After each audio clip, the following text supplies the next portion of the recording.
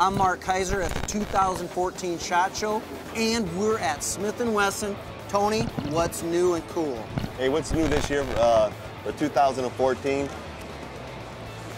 This is our 460 out of the Performance Center, 3.5-inch Performance Center barrel, fiber optics front sight, glass bead finish.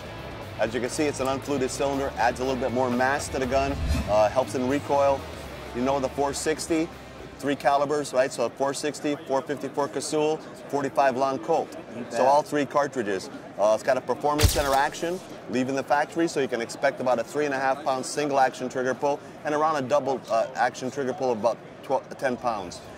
Chrome hammer, chrome trigger, great little package, especially backup for like bear hunting or something like that. You know, if you're out hunting with a rifle, you want to carry a big caliber revolver for backup. Ideal for dangerous game. Check it out at Smith & Wesson.